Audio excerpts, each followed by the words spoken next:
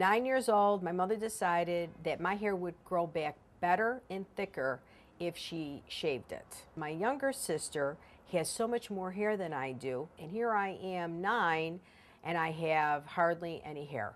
So at 9 years old, this was already becoming a big issue.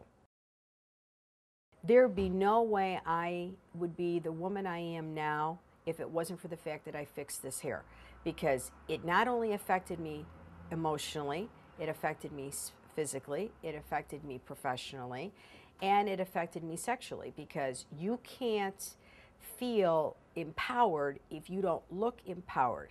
And I match the hair to the head. I found myself in the salon business. I never thought that professionally I would be in this kind of business. But personally, I've been involved since I was 9 years old. So I guess this has been my destiny.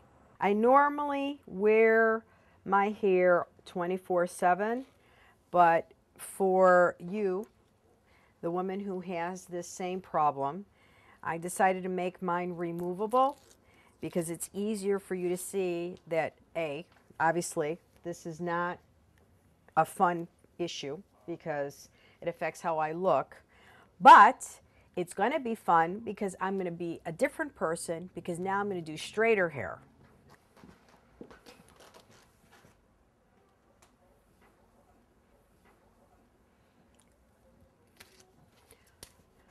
Look how completely different I look, from curly to straighter hair.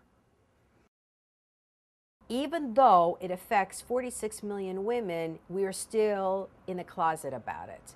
We don't tell our friends, we're uncomfortable telling our doctors, we don't even know what we're asking, we don't even know for sure what it is. And I think that is the most ridiculous thing in the world, because no one dies from going bald. Other women have fake teeth, have fake boobs, have fake butts, have fake nails, and we have issues with fake hair. I don't understand. I don't understand.